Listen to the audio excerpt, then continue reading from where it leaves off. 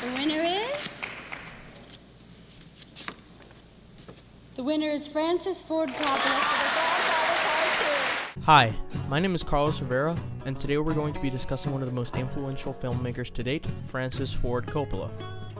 Throughout his career, he, along with Steven Spielberg, George Lucas, and Martin Scorsese, defined the era of 1970s filmmaking I like to call neo-classicalism by using techniques that made films parallel to literature and gravitas and cultural influence. You lousy bastard! But more specifically, without Coppola's Godfather trilogy, modern cinema would be a drag. And modern filmmakers like Alejandro González Iñárritu, Bennett Miller, David Fincher, and the Coen brothers have proven that it isn't. Then I woke up. So today, more specifically than Coppola, we're going to be talking about the literature in the Godfather trilogy and how it helped change film for the better. And fair warning, this is the only spoiler alert. I know it was you, Fredo. You broke my heart. Take a look at this scene from part 2 when Michael and Kay fight about their marriage. Coppola first gives us an establishing shot of the location, and then cuts to Kay pacing behind Michael and Rocco. This tells us that Kay is nervous about explaining to Michael that she wants to leave. Notice also that Diane Keaton's body language is tense and still throughout the scene, whereas Pacino is always moving.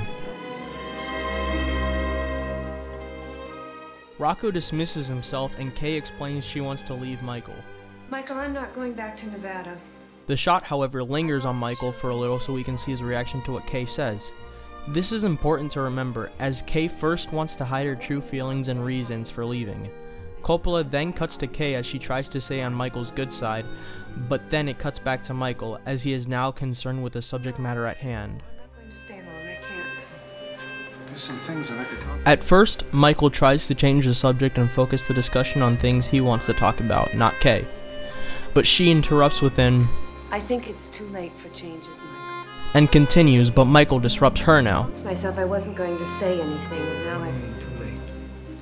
Throughout this argument, Michael is always trying to maintain power no matter what Kay says or does. It's crucial for him to win the scene because it's a matter of respect. But this is all at the expense of his marriage and his love for Kay. The more power he tries to maintain, the worse it all gets. This is shown through the dialogue, Michael, you say you love me, and then you talk about allowing me to leave! as well as the couple's distance in several of the frames. And despite all his efforts, Michael is losing. The first sign of this is when he turns and grabs a drink of water. Kay is still fighting though, and doesn't need anything. The second sign is when Michael decides to light a cigarette and then gets closer to Kay, whereas she remains rock solid both physically and in her defense. Kay is still winning the scene. And even after she tells Michael that her miscarriage was actually an abortion, Michael is the first one to leave the frame, or in terms of the scene, he retreats. You won't take my children! You're my children. Kay has won. We've seen this before though.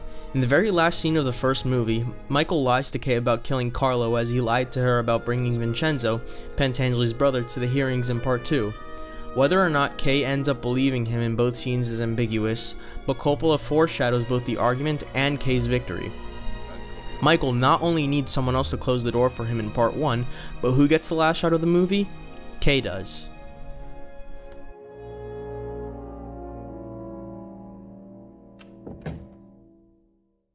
It's only after Michael secures the deaths of all his enemies that he can shut the door on the only thing that made him human and finally win the scene.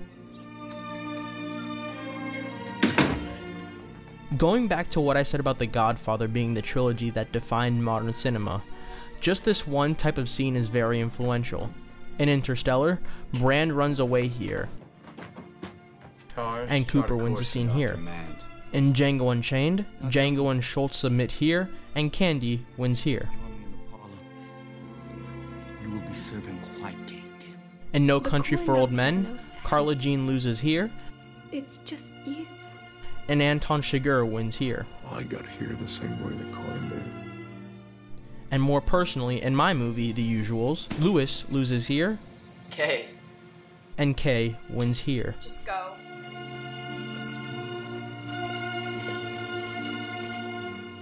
In reality, however, there is no true point where modern cinema took its turn. Some people credit Jaws with inventing the blockbuster. Others say Star Wars started the trend for visual effects driven movies. Third parties credit Taxi Driver for reinventing the character study. And I credit The Godfather for reinventing all aspects of film for the modern day. And even if you don't particularly like these movies, you can't deny that they make for some damn fine cinema.